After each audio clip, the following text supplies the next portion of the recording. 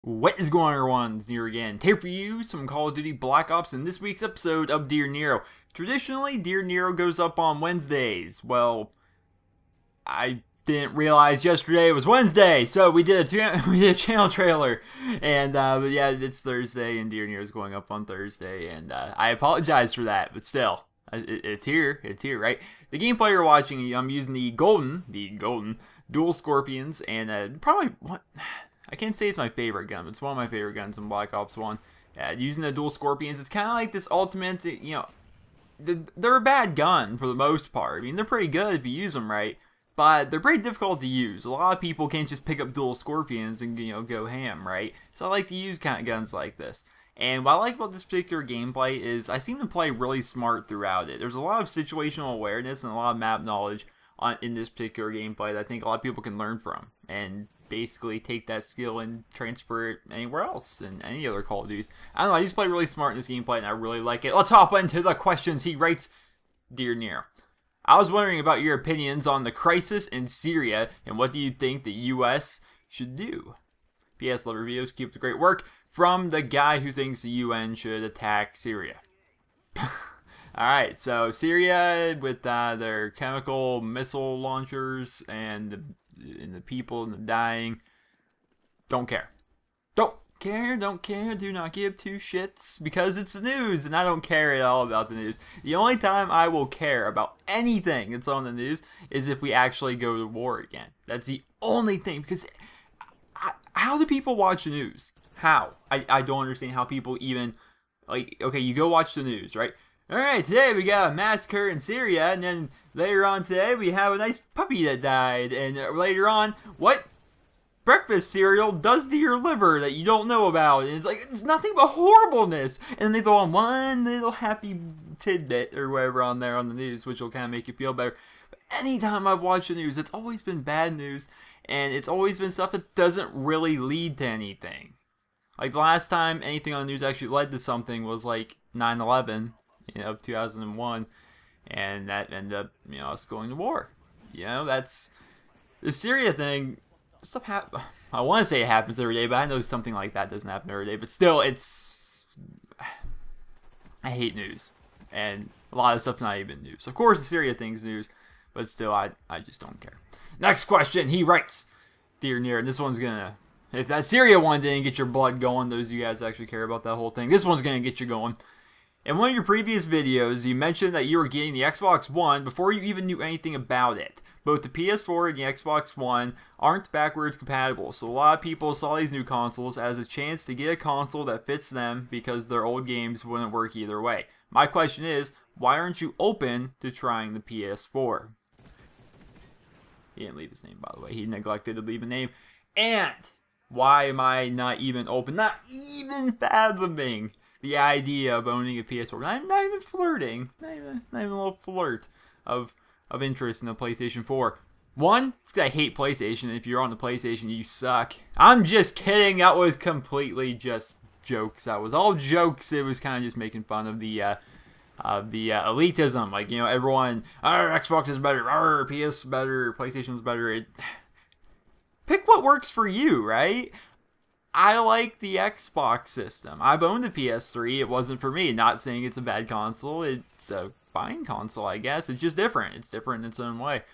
And I tried the PS3. I've tried the Xbox. And I like the Xbox a lot more. I like the dashboard system. I like my friends list. I like the fact that I'll be able to keep my gamer tag and all of my gamer score. I like the fact that I'm comfortable with it.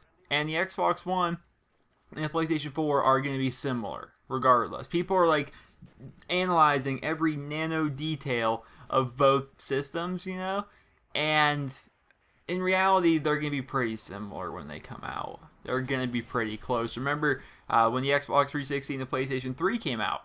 The PlayStation 3 was supposed to just so much more powerful than the Xbox. But if you look at them today, would you say that it's exactly so much more powerful? Not really. They're pretty much the same. And that's probably how Microsoft is not going to allow Sony to have a console that's way stronger than it. And Sony's not going to allow Microsoft to just have some random good console that's better than them. They're gonna be about the same, just new graphics and new stuff. And I want the Xbox. I want my gamer tag. I want my gamer score. I like my friends list. I like the way the dashboard is set up. I'm comfortable with it. And a lot of people are probably in that same boat. Most people that buy the Xbox One, they'll just buy it because they bought an Xbox 360. And most people that buy a PS4 are going to get it just because they bought a PlayStation 3. And there's probably a very small little demographic of people out there. And that demographic's like, let me weigh the options of each console. I mean, if you're an Xbox person, you're not going to be getting Halo no more. You're not going to be getting Gears of War no more if you go to a PlayStation 3. And that's a big thing to some people. Not personally to me, but, some people feel that way about that. So, I don't know. That's just a reason. I like the Xbox. And not to say PlayStation's bad, but it's just not for me.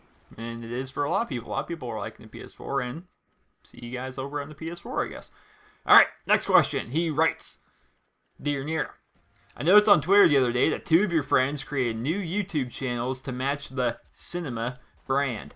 Does this mean that you're going to be doing future collaboration videos or series between all of the cinemas? Ben from Ohio. So what Ben from Ohio, who is a loyal Twitter follower, which you guys, a lot of you aren't loyal Twitter followers, but he is definitely one, and he went ahead and noticed that I was retweeting and helping them out. So basically what's happening is Toucan and Blue Bob.